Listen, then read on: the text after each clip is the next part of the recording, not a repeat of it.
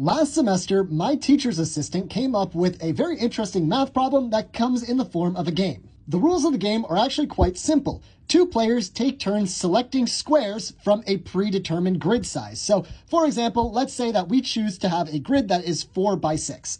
And suppose that player 1 chooses to remove this square right here. Now, the rules of the game go as follows. Whenever a square is chosen, all squares that are to the right and above the square that was chosen are removed. So in this case, by choosing this square, all of these squares in this upper right corner are removed because they are all to the right and all above of the square that is chosen. Player 2 can then choose to remove this square, which would then remove all of these squares, and would also have removed all of these squares as well, had they not already been removed from the game.